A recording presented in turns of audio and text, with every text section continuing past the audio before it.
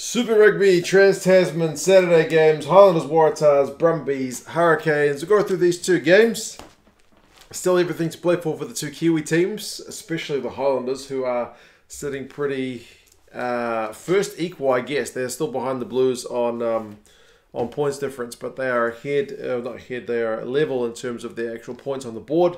Highlanders have dropped a couple of points in terms of missing out on bonus points, but with a perfect record in terms of their win-loss ratio, they are still in with a shout. We'll go through the stats, the lineups, and you guys can let me know your thoughts on how things might be going to play out. The first one, Highlanders, Waratahs down in Dunedin. Waratahs are none from 3. And their injuries are not going to help what's going to be a pretty tough ask. The Highlanders, as I mentioned, 3 from 0. The only concern for them is a couple of their All Blacks. They don't have that many All Blacks in that squad, if you think about it. Do they have any starting? Yeah, they've got a couple of guys out. But still pretty good squad despite the fact that they've got their big guns out. But yeah, they'll need to go out and get a bonus point win. That's kind of minimum requirements for them. Their front row is to Groot, Dixon and Tokolahi. Dixon is captain this week. It's pretty much same. Pari Parkinson and Bryn Evans is your second row. So that means Dixon is down on the bench. That's been pretty useful all season, and it's a pretty dynamic, hard-hitting second row, if anything. The back row has the change where I mentioned the big guns being out. Shannon Frizzell's got an ankle injury, so he is absent for this one. Lentjes moves to the number 6 jersey. One of the competition's top tacklers in Billy Harmon is at 7. And Japanese international Himeno, who has proven himself to be a jack of all trades and very good at all of them, is there at number 8. Hammington has to play 9. Because Aaron Smith is getting a rest. There's apparently guidance that All Blacks players shouldn't be playing 5 games in a row. So Aaron Smith is due for a sit, and Hunt is there at 10. So remember, with Fakatava out, Hamilton's kind of the third guy, although I still rate him as a pretty decent player. It's still obviously a loss when you've not got Aaron Smith to start. Gregory and Collins 12-13. That's actually been a pretty good midfield. Maybe not the biggest names. Gregory's having a hell of a season. Nareki, Tomkinson and Ioane as the back 3. Nareki, he's electric, man. I keep avoiding picking him in my team of the week. Not because I don't like him. I really rate him. He's a phenomenal young player. Really electric. Like, he's the kind of guy that will get guys into watching rugby union if you just see him ball in hand. So I do like him, despite the fact that I keep picking other left wingers in my teams of the week. Coltman, Lienert-Brown's back, which is good news. Hohneck, Dixon, Renton, Ascot, Gilbert, and Ben Nicholas make out what is a bit of a changed up lineup for the Highlanders. For the Waratahs, speaking of changed up, man, you got 3 props all out injured. That's unfortunate. Angus Bell, Harry Johnson-Holmes, and Tetera Faulkner are all out injured, unavailable. So you've got Tuala, Pareki, and Bryn starting in the front row. Pareki's the only same name who started last week. Williams and Wetton is the second row.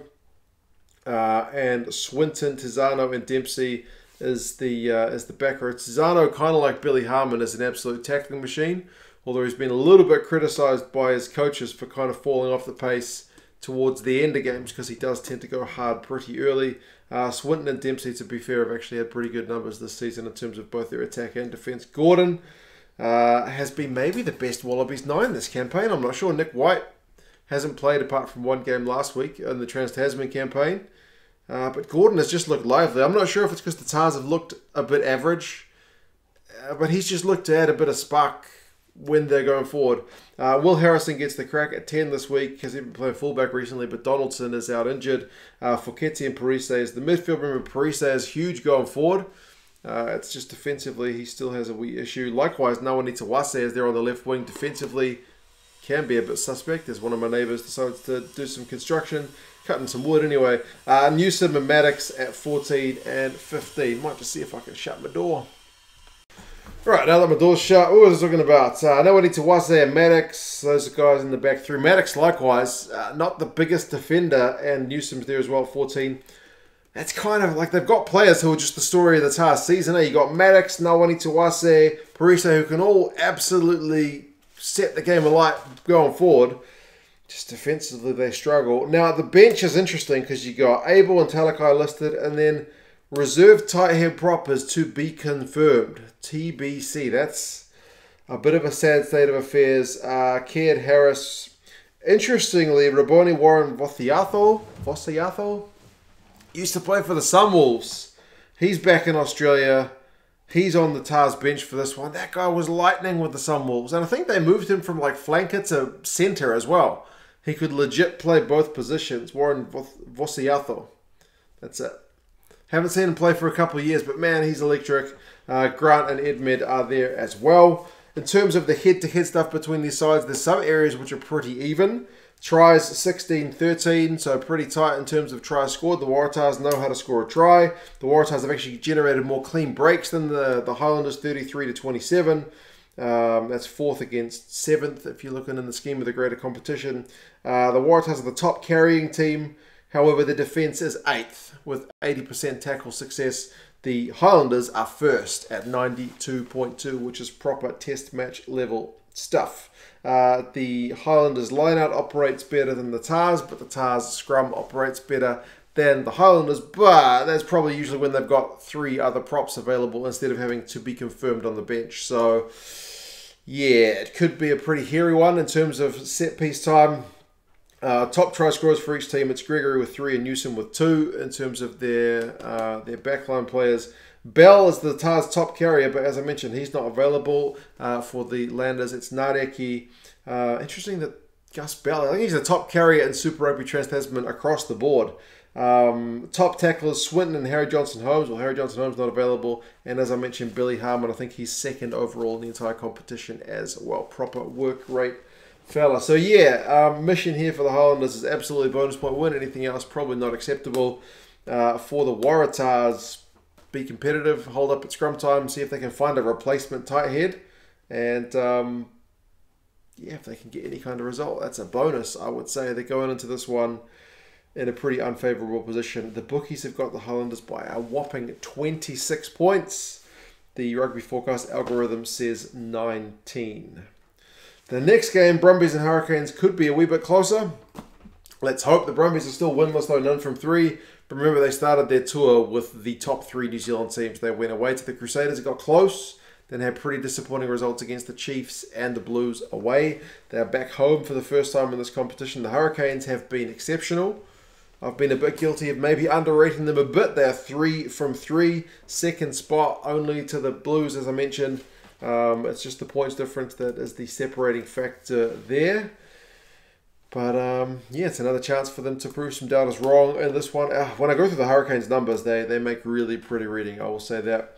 For the Brumbies, you got Sio Lonergan and Ala Latoa as the front row. So that means Faenga drops to the bench for this one. But Lockie Lonergan's proved he's pretty good replacement as well. Swain and Frost is one of the better second row combinations in Australia at the moment. Swain especially has been really impressive. Valtini, Reimer and Stowers is the back row. Reimer, I think it's his first start for the Brumbies at open side, and it's the one position in their back row they probably haven't got nailed on, because Valtini, whether he's at 6 or 8, has been phenomenal. There's no Samu, but Stowers is there at 8, and him and Valtini can kind of swap there. They're pretty flexible to play 6 or 8. Ryan Lonergan's there at 9, so there's Nick White being forced to drop to the bench for this one. I'm not sure if that's a rotation thing, maybe because they know their campaign's essentially over. It's good to give Lonergan another crack. Lonasio's there at 10, same for him. Kunzel gets promoted from the bench to play at 12. Ikitau's there at 13. Mac Hansen gets another crack, so there's a little bit of rotation going on. Solomon Akata and Tom Banks round out the other outside backs. Other guys on the bench, Tom Wright's dropped to the bench, Simone's on the bench, Tom Cusack, Tom Hooper, Harry Lloyd, Faenga, etc. So it's a bit of a rotation. As I mentioned, they can't make the final, but at home they'll at least be wanting to put in a competitive performance and maybe give some guys a chance to get some minutes. For the Canes, they've kept it pretty stable. Namia, Coles and Lomax is the front row. Almore's got concussion, which is unfortunate, so Coles has to get a crack at 2, which is not bad news, and Riccatelli's there as your kind of third guy who steps up to the bench. Blackwell and Scrafton is the lock-in combo. I think they've been pretty good. I think they have been pretty good. Blackwell has actually proved he's got pretty good hands, and Scruffin continues to graft, and he is good at line-up time as well. Flanders, Karifi, and Savia. Savia gets a start this week. Remember, he was back from injury on the bench last week. He's captaining the side.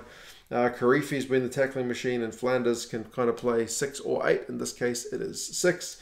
Campbell and Love is the 9-10 combo. Ruben Love's been... he had 1 week where he looked seriously injured, but he's bounced back pretty quickly, so it's good to see him back.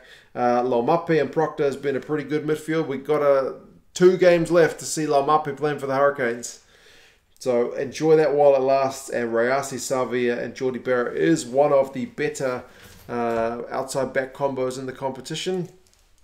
I'm not sure if I still underrate Savia because he's been phenomenal. Is he just playing easy games, or is Savia just still the bust that we all know and love? Because I've said a few times he dropped off the pace before he left New Zealand to go to France, but he's come back looking pretty fit. So credit to him for putting in some good performances no matter what. Riccatelli, Rickett Stones, Fidels, the front row replacements, Wokaliawere, Yose, Evans, Roygard, and Hussein. So just the 2 back replacements for the Canes this week. Head-to-head stuff, it's pretty contrasting, really. Unlike the Tars, where they've got some really solid numbers to back up on, the Brumbies are a wee bit less favoured in terms of their head-to-head stats. Tries, first with 22, 8th with 8. That's a big contrast. Clean breaks, first with 56 for the Canes, 8th with 16 for the Brumbies. So it's phenomenal differences. Run meters, first with 1,894, 8th with 1,087. So almost like a whole 800 meters, man. It's it's pretty contrasting. Defenders beaten first against 7th. Tackling percentage, 2nd, 88% against 7th with 82%. The Hurricanes on paper are just smashing it.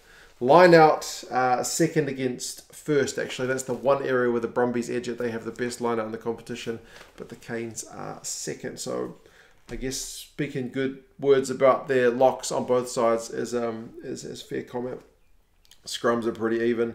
Individuals, top try scorers, Julian Savia's got 4. Amua's got 3. Obviously, he's not playing. Proctor's got 3. Valtini for the Brumbies has got 2 of their 8. So it's a pretty big contribution. Clean breaks, Savia, Proctor, again, up there for the Canes. Rayasi's the top guy in the whole competition for run meters, and I don't think he even played in one of the games. He got rested, so that's incredible. Banks is 4th overall.